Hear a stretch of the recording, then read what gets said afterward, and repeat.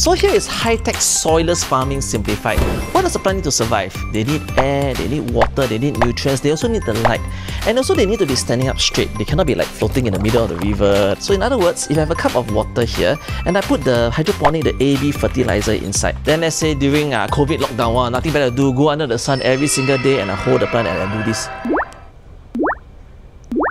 In theory, this will grow. So this is called hydroponics. But let's say I don't want to put the hydroponic AB fertilizer.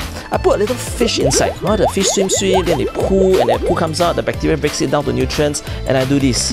This will be called aquaponics. But let's say I don't use the fish. I put other kind of natural fertilizers inside. Then I put the bacteria to break down all these natural fertilizer down, and this will be called bioponics. So in other words, aquaponics is also a form of bioponics, okay? But let's say I don't want a cup. Instead, I put the nutrients in a spray bottle and every now and then I spray. This is called sprayerponics. This is called aeroponics. Now understand that this is actually a very simplified explanation because you have to check the EC level for hydroponics. You need to check the nitrates, nitrite, the ammonia level for aquaponics. So in other words, yeah, you need to check the nutrients level for all these things. But in a nutshell, this is basically soilless farming. If you learn something new today, remember to subscribe or follow.